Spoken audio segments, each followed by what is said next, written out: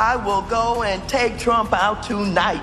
Take him out now. Okay. When was the last time an actor assassinated a president? They're still going to have to go out and put a bullet in Donald Trump. Show me where it says that protests are supposed to be polite and peaceful. And you push back on them, and you tell them they're not welcome anymore, anywhere. I have thought an awful lot about blowing up the White House. Please, get up in the face of some Congress people. People will do what they do. I want to tell you, Gorsuch, I want to tell you, Kavanaugh, you have released the whirlwind, and you will pay the price. We're going to go in there, we're going to impeach the This is just a warning to you Trumpers. Be careful. Walk lightly. And for those of you who are soldiers, make them pay. Hey there, guys. Welcome to the channel. So, it seems like every couple of days I'm doing a video about how impressed I am with Speaker Mike Johnson. And I keep waiting for him to do something or say something that really makes him look like just a typical rhino. But that hasn't happened yet. He just keeps making these announcements and keeps saying these things in press conferences that really piss off the left. And as long as he keeps doing that, man, I am on board. And he just did it again when he was asked about releasing all the video footage for the January 6th riot, which is what it was. And he thinks the American public deserves to see everything that happened and to not have some narrative stuffed down their throats, but to actually be able to see everything that they care to see. They can look at whatever they want. They don't have to look. They can care. They don't care, whatever. But he wants them to be able to draw their own conclusions and make up their own mind without some powerful forces in government or corrupt forces in media distilling their thoughts for them. And who could possibly disagree with that? Nobody reasonable can disagree with that. The only people who can disagree with that are powerful forces in government and corrupt forces in media.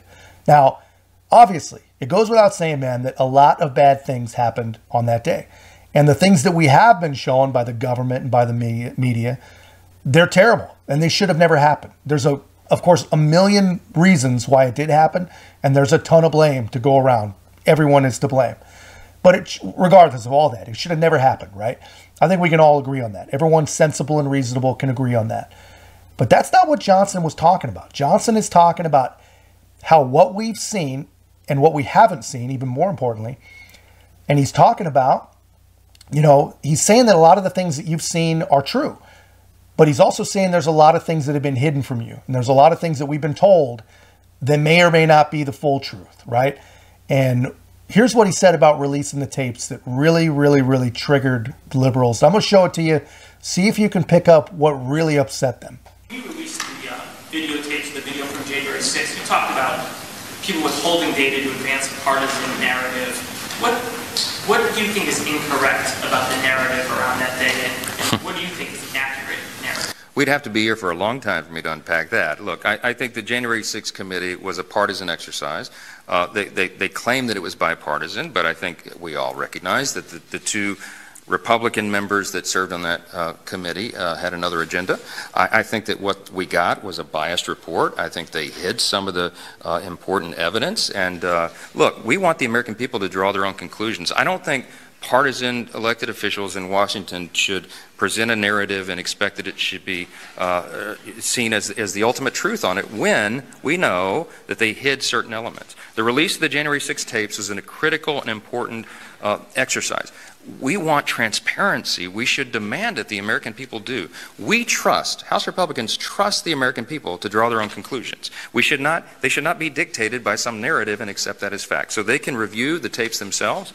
We're going through a methodical process of releasing them as quickly as we can. As you know, we have to blur some of the faces of persons who participated in the events of that day because we don't want them to be retaliated against and to be charged by the DOJ and to have other concerns and problems. So that's a slow process to get it done. We're working steadily on it. We've hired additional personnel to do that, and all of those tapes ultimately at the end will be out so everybody can see them and draw their own conclusion. Let me go to the back row. Yeah, so it is impossible to argue with that. And here's what upset the left so bad about this process and what the man just said. They're upset that he would dare release tapes out into the universe, tapes that everyone can use to attack their neighbors and attack people at work. He's upset that they would blur the faces of people that have or have not been charged. Because the left believes, they honestly believe that every single person that would dare to have been at the Capitol on that day should be shunned, should be outed, should be literally destroyed for the rest of their lives. Destroyed. And this is what they want. You know, even if those people haven't actually committed a crime, they want them ruined. And if you turn on any talking head asshole on any liberal network, you'll see them complaining about the face blurring process. And remember, when you see this, you know, these are the same people who treated $2 billion in property damage, thousands of people injured, dozens of people killed in the summer of 2020 like it was some beautiful, peaceful display of true democracy, that no one should be held accountable for any of it. These people don't care about justice. They don't care about law, and they definitely don't care about democracy. They care about power, they care about control, and they care about retribution. And that's all I got, guys. Let me know your thoughts in the comments, and if you haven't already, like, comment, subscribe. Most importantly, share the channel. Really helps us to grow, and we'll see you in the next one.